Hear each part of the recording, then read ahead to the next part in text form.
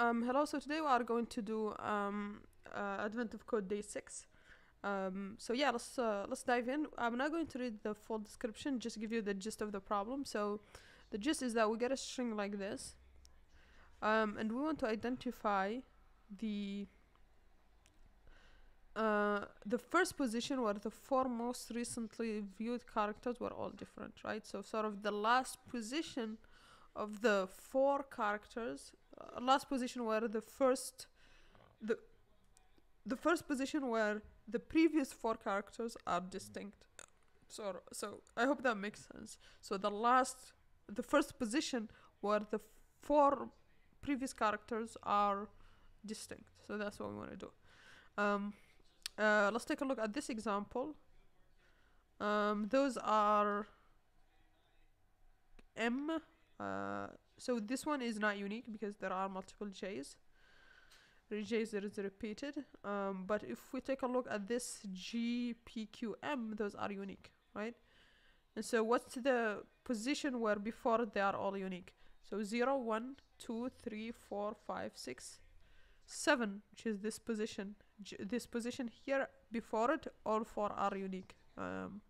So that's why we return 7. Similar thing for the last ones. I have these examples where we know what the value is that we can test with in a file here that we can use. And then the real input is here. So let's just do this one first. So we need input file, of course. We need to open so the first one I'm going to open is example6.txt. And we want to read it. And then we want to get the lines, right? So read and then split it by new line. And we want to go through each line and get the marker, right?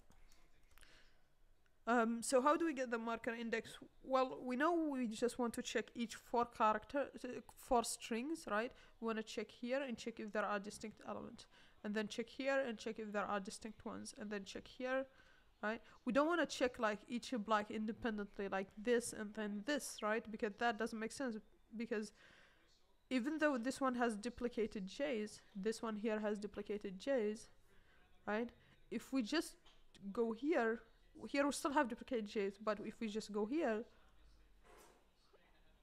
we don't have duplicated J's anymore, even though we have a duplicated Q here. But once we go here, we don't anymore. So it makes more sense to go just one index after the other, +1 each time, and then each time take the block of 4, right? Because even though this has duplicated, the next one may not, right? The next one starting from the next index may not, right? So that's the idea. Now we need to go through the range of all the indices because we are going index by index. And what we are going to do is get the block that we are going to look at, which is just 4 characters starting from I. In Python we can do it like this. And then we want to check if they are all distinct. How we do we do that? We can just check that if we eliminate duplicates, so if we put it in a set where we eliminate duplicates, that the length is 4, right?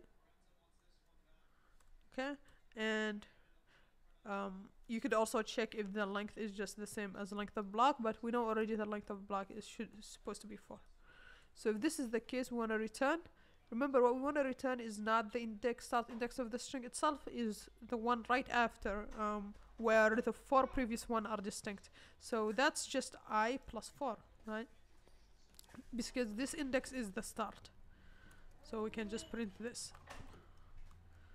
Yeah, I'll just move this into a function just to make it nicer. So let's call this marker index, right? And it gets a line. And then if we find this, we just return I plus 4. Okay? And we could just use this to print the marker index for this line.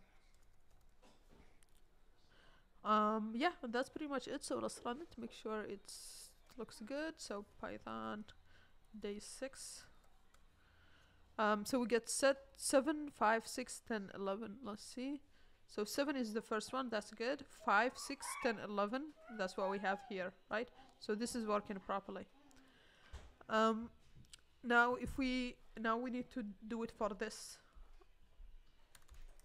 input, the real input. So that gives us this. Let's just make sure it matches. And it does, right? It matches the solution. Okay, so now let's look at part 2. So part 2, again, I won't go through like all of the details, but it just changes from 4 to 14. It's the exact same problem except now 14, right? So how do we solve that? We'll solve it with the same example here and show you. So so just instead of 4 we want 14. So how about we pass in the block size here, let's call it, and that's what we want to do, like this. We want to do like this, and then for part 1 we want to pass 4, and then for part 2, so this would be a part 2, we want to pass 14, right? So we want to pass 14, so let's just run that. Yeah, so it's this, and that works, right? Yeah, so that's pretty much it for today's problem. Pretty straightforward. Please like and subscribe, and see you on the next one. Bye.